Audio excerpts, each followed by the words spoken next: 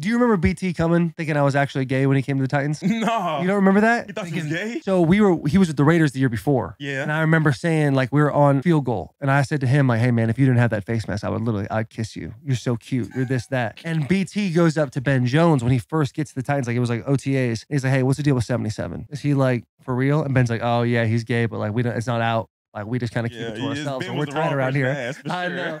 So I wrote him a note. I was like, hey, can't wait to get to know you. So cute, blah, blah, blah. Oh my God. Big hugs, tiny kisses type of thing. And I put it in his locker. And bro, it took us like 3-4 months to even get, it took us a couple months to even get back to neutral.